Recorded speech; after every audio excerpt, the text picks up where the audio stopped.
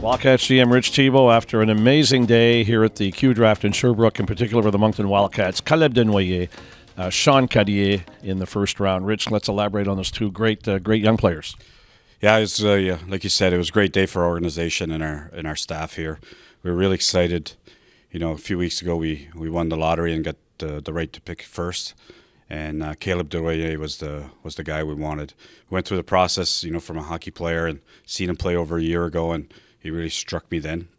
A lot of history back when he was a little boy and come to Moncton, how passionate he was, and that's what the fans of Moncton are going to see. They're going to see highly skilled, highly passionate, a guy who wants to make a difference, a guy that shows up every night and is physical and is a big 6'2" center, which is tough to find.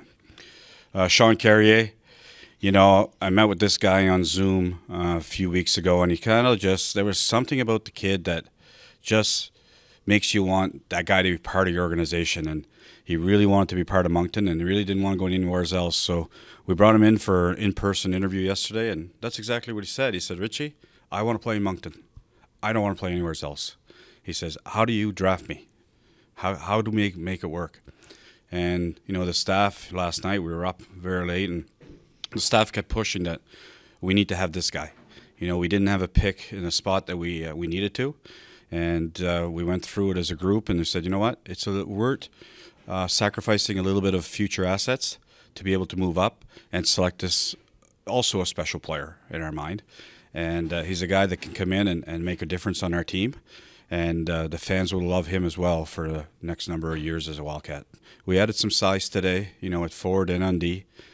And like you talk, Tristan Langlois is a big 6'5" right-hand defenseman. He played Espoir this year. He's a kid that put up some points, so he's not a big, bruising, physical, necessarily defenseman, but he's a kid with his size that can defend. He can skate pretty good, and he can move the puck. You talked about Schlender's the same thing. He's a power forward. He's physical. People know when he's on the ice. And, you know, we have a number of guys like that. And Anthony Roy, you know, the son of former Wildcat Jonathan Roy.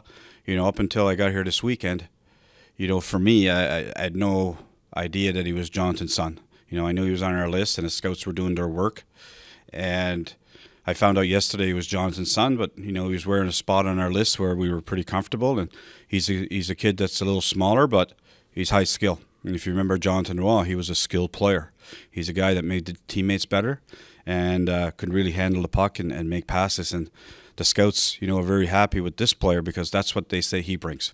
He's highly skilled and can make his teammates better. Good local content today, too, in that sense. Luc Moret coming over, a defenseman and goaltender, Simon Cormier. Yes, you know, we've got a team in Moncton that's been successful for many, many years from a midget AAA perspective, and they were successful again this year. And there's always players there that, you know, that play well. It's a winning organization, and anytime you got a winning organization that's so close to you, you want to be able to take those players and make them part of your program and see how they can fit in and what they can bring. And every chance that we get to draft some of those kids that are local that can come in and have the pride of the Wildcats because they've known them, we want to give them a chance. And, you know, it's players that we like, and we'll see how they do at training camp. You know, we acquired a defenseman with a lot of experience, Olivier Boutin, and everybody you talk to, his teammates, this guy's a wonderful leader. He's a great character, and he's got a lot of skills to make a team better. You know, for us, we love his skating. We love his puck skills. We love how he carries the puck. He can defend, and if needed, he can hit. And he's the type of guy that, as an opposition forward, you don't want to have your head down too far against him because he'll surprise you. But yet again, he's the guy that could play the second power play and make a difference on a team. So we're really, really excited to have him. We've got a lot of young D in Moncton, and along with some of our other veteran D, this guy's going to come in and really help us along. The other fellow we picked up in the trade today is Vincent Collard. Vincent was the third overall pick in Baie-Comeau, and maybe everything didn't work out the way it was supposed to there, but we feel, and when we look at everything to do with that player, and we had a chance to watch him in the playoffs quite a bit, and it's a guy that always stood out for me, that I think there's a lot more there than what we've seen, and I feel that we can, you know, take that out of him and make sure that he's a very good player for us. So he's really, I called him today, and he's very excited to be part of the Moncton Wildcats. He's really looking forward to it. He's a big 6'2" forward. He's a right-hand shot. He's a guy that can play center or right wing. Highly good character kid. You know, some of the people on our staff know him and speak of him very highly.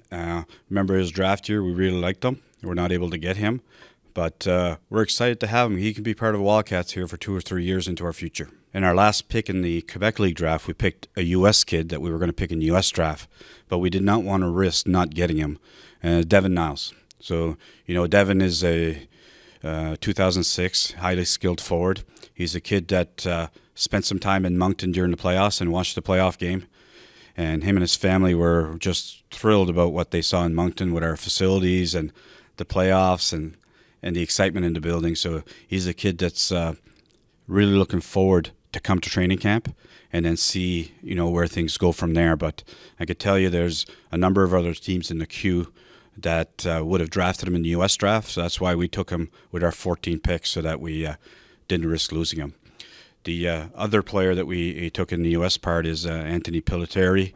Anthony is protege of Connor Garland from he grew up in the same area, does workouts with him.